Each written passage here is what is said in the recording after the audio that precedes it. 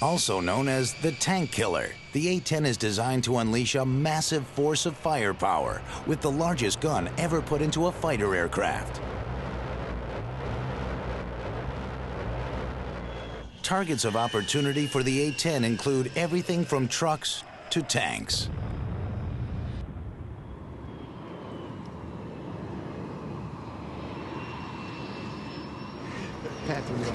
This is the GAL-8. This gun is the only aircraft that's installed in the A-10. It holds 1,350 rounds, fully loaded. We normally carry a load of 1,150 rounds. The A-10's cannon fires at a high rate of 4,200 rounds per minute. Each 30mm shell is fitted with a very small slug of depleted uranium, enabling the round to strike its target with 12 times the kinetic energy of its predecessor, the 20mm shell. Well, there's 3 types of rounds we use in A-10 in the GAL-8. The HEI, high explosive incendiary. The TP is what's loaded in on a training day. The normal day-to-day is a blue tip training round. And the armor piercing. The gun is aimed through the heads-up display, which we see from the cockpit. We get a ranging cue to allow us to give us an idea about whether the ammunition will actually penetrate it. When you squeeze the trigger, a lot of things happen at once. The gun stabilizes. The aircraft allows you to keep the sight on target a lot better that way. And once you start firing the rounds, normally we fire tactical bursts about 1.5 seconds, probably no longer than 2 seconds, and mainly because the track across the ground is so quick at that point that if you're engaging a point target, you're now off a target. It's awesome. I mean, if you can just imagine, I mean, it's 4,200 rounds a minute going off right underneath of you, basically, because you're sitting up on top of where the actual chamber. And the whole airplane shakes. The smoke comes out the barrels. You can't see out the front of the gun, out the front of the windscreen when you're shooting a gun, because the smoke comes right back up over the canopy. It's awesome.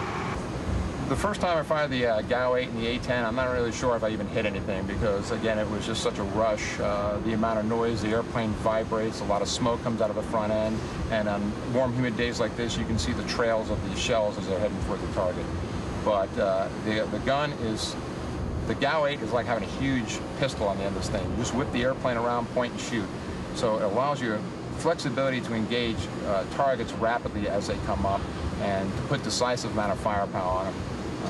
Again, tanks are very thick, but they're not thick on top. And we can pretty much still take out any tank anywhere in the inventories of the world by shooting through the top of the gun. In addition to its massive gun, the Warthog also carries a deadly assortment of weapons. It can carry up to 16,000 pounds of releasable external stores, or about 4 times that which a B-17 bomber could during World War II. And it carries its weapons on 8 underwing and 3 under-fuselage pylon stations.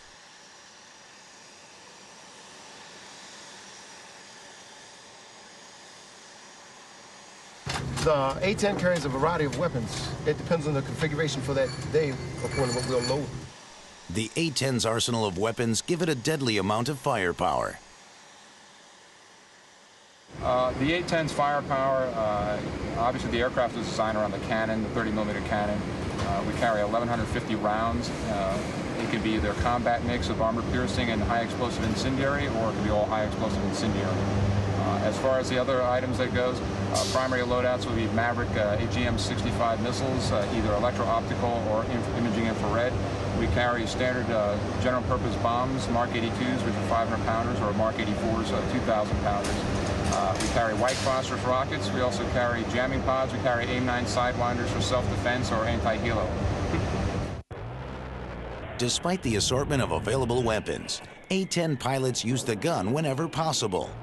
The 30mm cannon can shoot down targets from up to 2 miles away, which allows the aircraft to destroy the enemy without flying directly over them, a practice which makes for a safer mission. The true test for any attack aircraft is how it performs in combat. Though unlikely to win any beauty contests, the A-10 tank killer is consistently victorious in battle.